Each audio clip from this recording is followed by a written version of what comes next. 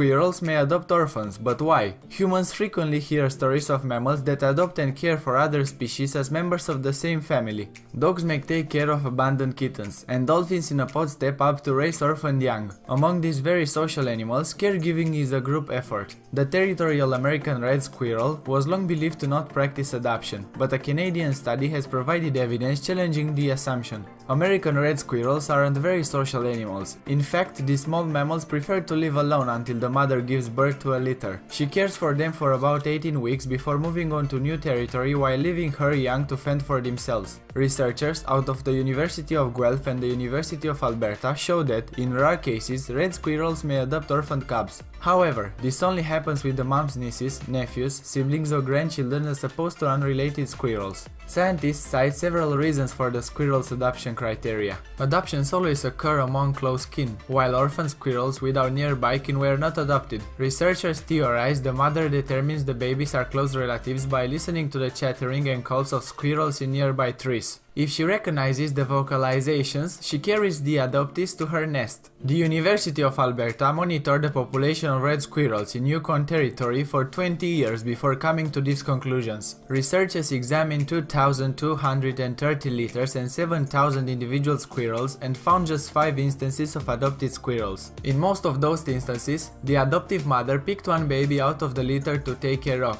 typically because she already had her own litter back in the nest. Having more mouths to feed may prove detrimental to raising her own young. This research is important because it seems to create an exception to the survival of the fittest for solitary animals such as squirrels.